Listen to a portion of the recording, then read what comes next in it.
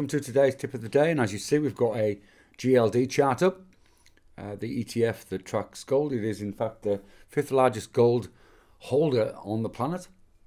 And we've got some interesting price action.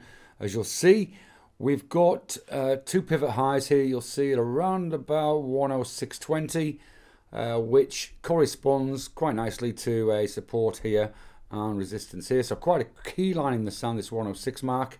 And we broke through it yesterday. You'll see there we've got quite a large candle, took it up to 107.29, closed towards the top of the bar. And you'll see also down the bottom we've got 3 bars of buying volume. There'll be a fourth there relating to last night's trading. If we look at other time frames, let's look at the 2-day chart. You'll see again we've broken that pivot high that was there at the end of December. So there we've got that break. And we could be up as far as 110 pretty quickly if we get some continued buying.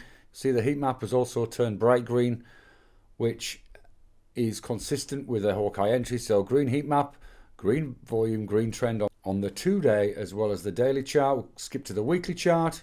We've got it moving from downtrend up into congestion, but there again, we've got the green volume coming in. On our slower time frame, we don't take the heat map into account. So those 3 charts indicate that this is consistent with a Hawkeye entry.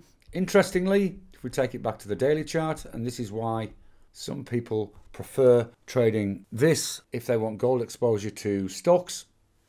If we look at the ETFs that track gold stocks, the most common is GDX. We'll see GDX is lagging behind. We've got the buying volume coming in, so it could be worth having on your radar, but really we're sort of stuck here around about $14 in congestion. And really we're looking for a break of around about 14.40 to even consider entry on this, and preferably over 15. If we look at GDXJ, which is the junior miners, we're still in downtrend on this, although you can see that we have moved up with 3 higher highs over the last 3 days. So not yet an entry on GDX, not yet an entry on GDXJ, but the pure play, the GLD play, which mirrors the movement of gold, looks like the one it could be to focus your attentions on. In terms of strategy, that's something that is really your call.